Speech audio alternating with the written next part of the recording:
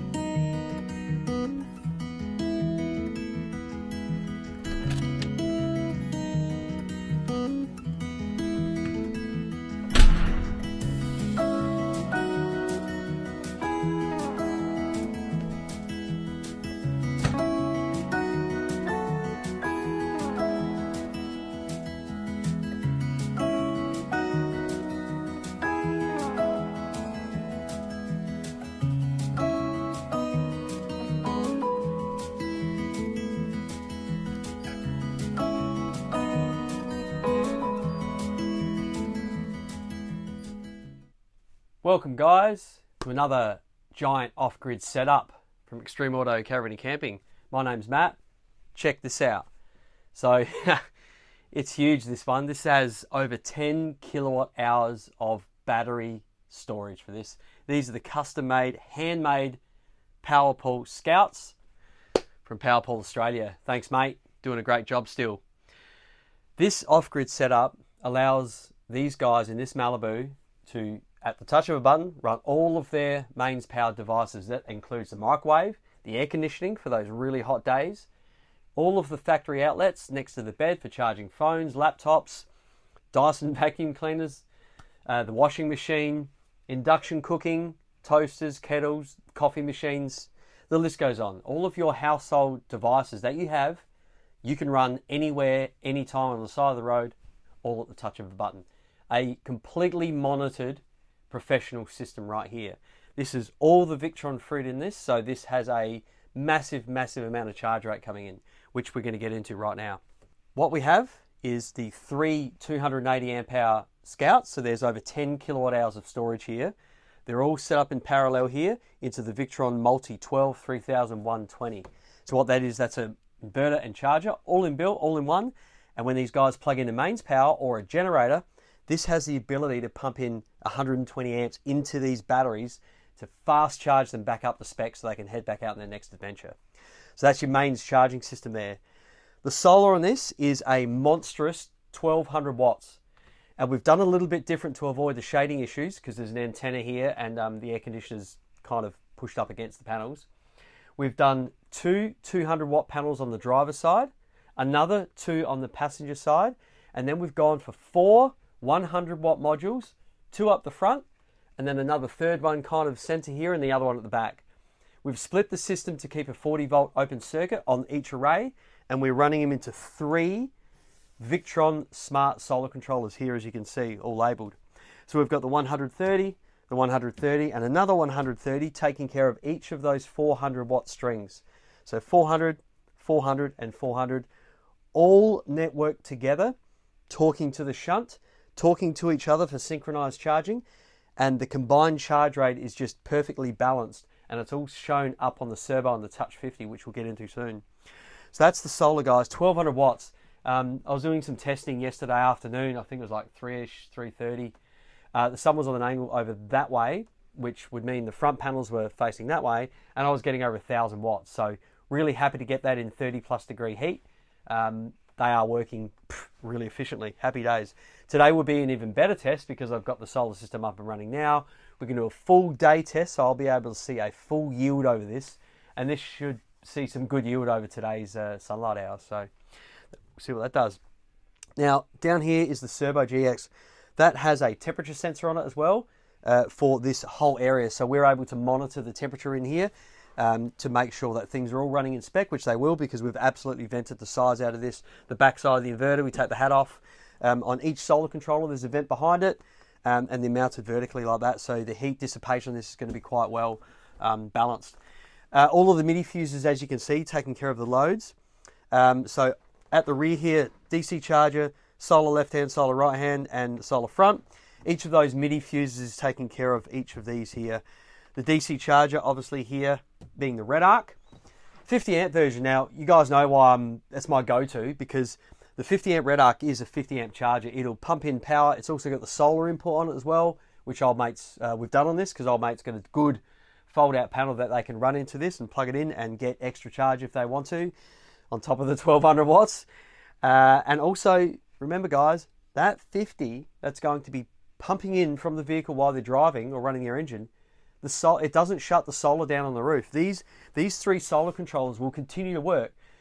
What does that mean? Well, if it's, I don't know, 10 o'clock and I'm putting in nearly 600 watts now and it's just past 9. So that's an example. It's 9 o'clock in the morning. I've hitched up. I'm at 50% state of charge. You're guaranteed that 50 is going to come in when that engine's running. Well, what about all the solar? Use it. You can with this system. So the solar, that 600 watts is going to be coming in to charge that. So that means 50 amps will be coming in from the vehicle, plus up to 90 amps can come in from the solar, guys. 90. These are big numbers. So well over 120, 130 amps will fly into this battery just from running the engine, just from the sun. No generators, not plugging into mains. So the charge rate from this here combined has the potential to exceed the maximum charge rate of this inverter charger from mains. That's crazy, hey? And that's the thing about lithium. Quality lithium, you can actually charge them pretty much 1-for-1. You feed it an amp, it'll take it. They love to be charged at warp speed and then shut off and stored. That's how they are. They'll accept every amperage you give it within their parameters of each battery. This, Paul recommends 60 per battery. So that would mean 60, 60, and 60. The normal the normal charging rate for these batteries, as recommended by Paul, would be 180. That obviously you can charge a lot less than that, more than 80 if you want to do, but you'll exceed it, not for too long.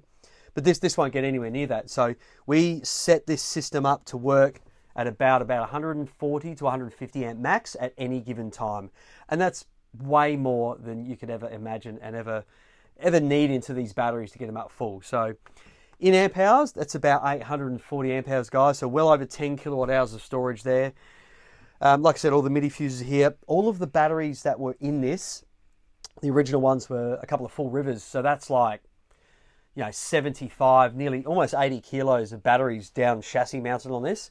Obviously, they're coming out. So that 80 kilos will come off of this system because this system here is added about 120.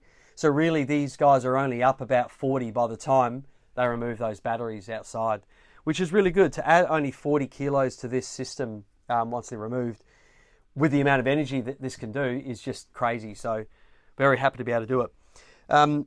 Back down here, so all of the relocation from the circuits that were outside are now inside and labeled. So you got fridge, trim, a gas heater, you got your 12 volt main, which is the original BM Pro up the top there, which we'll get into in a second. Then you got radio memory and the breakaway.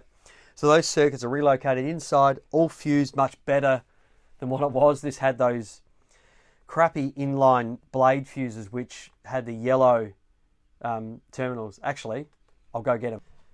So that's what they are, all right? It's pretty common. You have to open your batteries outside, guys, with your chassis mount batteries and check them out. There's a little bit of tape over it, but you can see that. So it's not making contact anymore. Now, even the earth point on this, horrible. But that there just literally fell out of that. And it's not even, the crimping has even missed it. See it? So that just fell out. So when I was undoing the tape outside, that was like that, just pushed in with tape around it, wrapped around it. Then as we've undone the tape, it's just gone, it's fallen out. So, and funny enough, that was the compressor fridge because it has the Bushmans in it. But that's the issue we find. See, stuff like that. So our advantage is when we do the relocation from outside to inside, we use MIDI fuses. So your MIDI fuses has that proper contact area where it just, there's no heat accumulation, and you can actually get the right size lug on it to actually work. Because this realistically, that's like, they call it 6mm auto, but it's only about 4mm cable square, right? It's 4.8 to be exact. But either way, when you run 8BS like that into that, which is what that was, as you can see, that's on there, only just. The problem is this essentially becomes the bottleneck. Yes, I know it's only short, but you guys might be aware and might have even seen it. And funny enough, this one's starting to do it. It's starting to melt. That's a 30 amp fuse.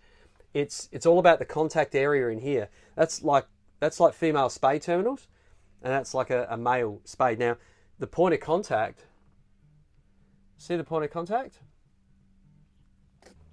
So this one here is quite loose to put in, all right?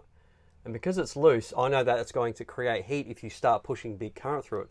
The problem is it's a bottleneck, okay? So, and as you guys know, that's the job of your fuse. Your job needs to be the weakest link in the line, so when it does go over the current rating, it'll pop before the cable gets hot and obviously goes on fire. That's why we have fuses really close to the battery. That way, if there's a short, in this case from that terminal, if there's a short from this point to the chassis, this fuse will pop. Obviously, between here isn't protected. If you were to short this out here, this being the positive, between that point and that will fuse out. That will get hot and melt. But that's why we have fuses really close to the battery. And when you see setups that we do, or any of the professionals that do it, you will see the fuse as close as practically possible to the positive terminal. That way, if the battery gets dislodged, or touch wood, if there's a rollover or whatever, it'll flip. Same with the car engine. You'll see the fuse box right next to the battery positive. The idea of it is if there's a short, that whole fuse box pretty much just goes pop, and it protects from that point backwards. That is common with any professional setup. So that's when it's done right, and that's right in that case. But the difference here is you've got a CTEC or a BM Pro or a projector management system. Doesn't matter the brand. You've got a battery charger, solar controller, and DC charger up in a cupboard, running down the wall through 8BS cable, and then getting bottlenecked by one of these. Now, they're just cheap. That's why they put them on. They work. But over time, you'll notice if these flog out, right, they'll start to get bad. They'll get hot, and these will melt in place. It's well documented. I see it all the time. So if you guys that have batteries outside that are not doing a big, off-grid job like this, do yourself a favor, cut these off. Strip that back, put a really good quality lug on it, right? Not the yellow one, a good quality lug. Put a MIDI fuse on it, and then do it all properly. Do it to all of your circuits. MIDI fuses, they've got sizes all the way from 20 right up. So I've got a bit of a rule. 30 amps to about 80 is MIDI for us. Below 30, I'm happy to use these, all right? Because I do them right and actually get good quality ones. So well below 30, I'm talking maybe 20. I don't even like really putting more than 25 through these. I believe that's too much. Which is why we try to stick with the MIDI fuses for those applications, which is what we've done here. So nice little tech talk for you guys on that one. Just to recap, guys, 10 kilowatt hours of storage, 840 amp hours of lithium here, paralleled into the Victron Multiplus 12 3000 120 amp mains charger and inverter, running on all of the factory outlets completely seamlessly. These guys have the ability to run their microwave, their air conditioner, induction cooker, toasters, kettles, charging laptops, charging cordless drills, their washing machine, any mains powered device that you run at home, this has the potential to run it. 1200 watts of solar, massive amount of solar coming through on the roof of this. 3 Victron smart solar controllers, all networked together. We've gone from Redarc 50 amp DC to DC charger with a side mounted Anderson plug, so they can plug a portable panel in as well to supplement the amount on the roof should they want a fast charge. 50 amps will come in from the vehicle on this system as well as the roof solar at the same time. So potential charge rate on this is well above 130 any day of the week. All monitored, easily seen up on the Touch 50 at eye level at any given time. This can be remotely monitored, remotely controlled, and remotely updated should these guys have any firmware updates available. There we go, guys. Massive off-grid setup. Hopefully that's some good information for you guys out there. And if you're after a setup like this, feel free to check out the comments below. I'll put some links in the description there. Follow through from there. Hit us up on Facebook. Like and subscribe to this. We do these videos for customers for a rundown. We're not in it to, we just like to spread the word out there to show people what we're doing, because rather than say it over the phone, we're going to do this for you, we're going to do that, you guys get to actually see what you could possibly have and what runs from it.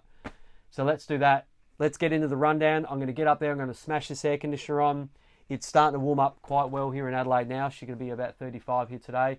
I'm putting in about 600 watts of solar at the moment. We'll put this Houghton Bel Air on. It's a 3400. So I know it's going to be it's a roof clunker, so it's going to clunk in, clunk out, which we should be able to pick up. We'll even get the fold out going here because we are free camping. So we'll try and get all charge sources jammed into this battery to see what this potential is in a real world situation on a hot day. Cool bananas. So up on the touchscreen now with this off-grid setup, with 10 kilowatt hours of storage, because I've got such a large lithium battery bank, that means they got more storage. Well, look, I try to explain batteries and solar and stuff like that in simple terms. Like, I like using the water tank analogy, and that's because a water tank can hold X amount of water and the roof of a house can capture X amount of water. So if you were to think of it like that for solar and batteries, it makes sense for most people. You know, work into the efficiencies later on, but generally speaking, the more water tanks you've got, the longer it's going to last when it doesn't rain. And that bears true with a system like this. You know, if you've got 10 kilowatt hours or 840 amp hours of lithium compared to someone with 280 amp hours of lithium or 3.5 kilowatt hours thereabouts, well, this one's going to last longer when the sun's not shining. And that's all it is. That's when you've got a system of this size and this caliber, you just expand your storage capacity. Now with 1200 watts of solar on a roof, I know that's a lot of charge rate coming in, but there are people out there with a lot more than that. There are people out there with a lot less. And what that means is, it just means they're getting less charge or more charge. It's as simple as that. The old rule of you need one panel for one battery, I'm not even sure where that came from. I think because AGMs have a different internal resistance. Lead acid battery has a high internal resistance, so you know it would push back on a lot. So you'd have to have a bit more power to come in. But the rules are simple. With lithium, you feed it an amp, it generally takes that amp. It's pretty much one-on-one.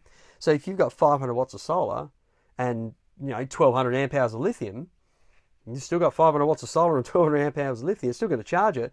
It's only going to bring in what it can. But if you've got 1000 watts of solar, it's obviously going to bring in twice the amount. If you've got 1500 watts, 3 times. It's all relevant, and that's why I keep saying to people, with solar, these rules are so simple. You can never have too much. Fact, you're only going to charge really quick. Your charge regulators take care of the regulation. That's what a regulator does. It regulates the charge coming into the battery. It senses when the battery's full. It shuts down and goes to storage mode. And that's what happens if you've got 2000, 3000, 4000 watts of solar. It's just going to fly in at warp speed, regulate the charge rate, and then fill your batteries up. That's the idea of it. And then as you start to turn on loads, if you exceed that amount of solar coming in, well, you're going to be using battery capacity. But if you don't exceed it, the solar is essentially going to be running the devices. It's going to skim over the top of the batteries and go straight to the loads. And that's why I love using the Victron stuff, because you can see it at any given time, all on the touchscreen right here. So I want to get into it. I want to see what my 3 arrays are doing. So it's only 9:30 in the morning. Time's right there. Right-hand side, left-hand side, and front. All 400 watt arrays on 3 solar controllers. Pretty close. I would say the front's putting more because they're on a slight angle and the sun is coming up from that direction. Right? So, sorry, the sun is up from that direction. And the front of this fan is slightly angled, as you can see. So there's 200 watts up here, and that's why that front is putting in slightly more, but not a crazy amount more. And the other arrays, so the left hand and right hand, they're the 200 watt modules, pretty even, I would say, and they are putting in the numbers right there. Now all of that combined equals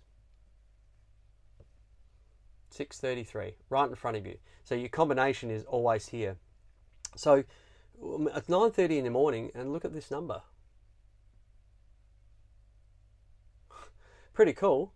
Now this has the roof clunker. These are beasts. These Houghtons, Houghton, however you want to pronounce it, Belairs, are great air conditioners, but being a roof clunker, their continual running usage is quite high. I think I'm going to guess around the 950 mark. It might start out a bit less, but as it starts to run on, I think we'll probably see close to 1000 maybe. So the running energy of this one is going to be a lot more than, say, a True Inverter, Dometic Ibis 4, or a Dometic Harrier Plus or a Harrier Lite. Those type of air conditioners are my go-to. As you guys know, they are an inverter style air conditioner, so they ramp up slowly and they ramp down. You can control them better. You can put it on dehumidifier to ramp it down. You can put it on night mode. You got more control over the compressor's speed. These ones, they are clunking on, clunking off, and you know, they shake the roof, some of them. This one actually doesn't do too bad, but you know, and that brings me to my next one, the inverter. If you've got a low frequency inverter like the Victron is, with a big single transformer in it, that'll take the inductive loads. So the big startup, you hear that kind of buzz, that's the cut in. If we had a high frequency inverter, I actually don't think it would run this too well. The big smashing on and smashing off of the load would probably diminish its life. I mean, you know, hit me up if you guys have got like an Enerdrive inverter 2600 with a Houghton. Let me know.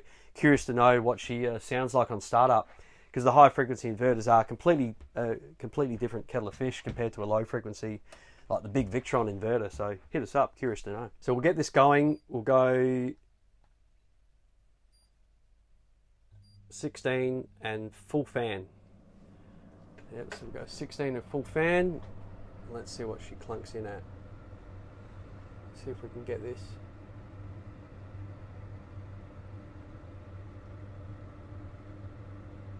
It's actually not bad. I thought it'd be a lot louder than that, the clunking in, the clunking out. I really didn't hear it.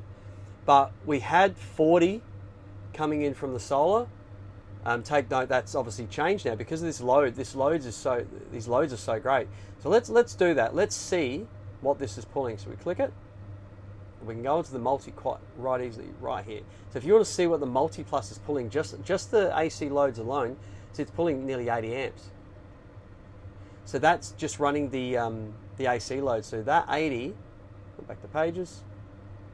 That's why we're seeing that number here. Right, so that 40, 45 before that we saw is now completely offset, and you can see the little blue dots that have changed direction now, and you can see where it's going. So it's about right. This is, you know, the 950 to 1000 watt mark running. But you've got to remember something, guys. This isn't going to run at that wattage for the whole hour. All right, so if you did some maths right now, call that 1000. If I've got 10 kilowatt hours, 10,000 watt hours, and I'm pulling 1000, it's only going to last for 10 hours until these batteries are dead flat. The solar will offset that. All right, now I'm putting in over half a kilowatt, so you could double that right now, but this will turn off. Now I've set it for 16, so it's going to get this quite cold. You're probably not going to do that in the real world. Most people run their air conditioners at around 21, 22. I know I do. It's too cold. You get that real cold wind, and then you go outside, you're even hotter. So most people, I find, will set their air conditioners to around 21, 22, maybe even 23. What that means is your air conditioner is going to run more efficiently, and you guys out there probably with off-grid setups already know that. You'll find that sort of happy medium where your air conditioner is either always running flat out, or if it's cutting in and cutting out at a softer speed at a lower rate, maybe 1 or 2 degrees between 21 and 23.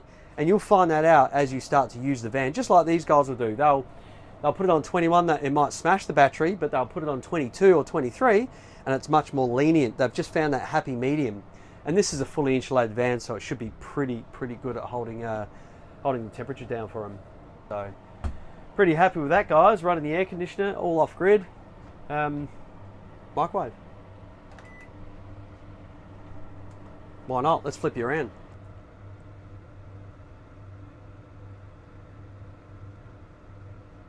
So microwave running and the Houghton full song. So the air conditioner is pulling about 1000 or 950 or something, and then the microwave on top of that right now. Also done a couple of Ruby tags for these guys.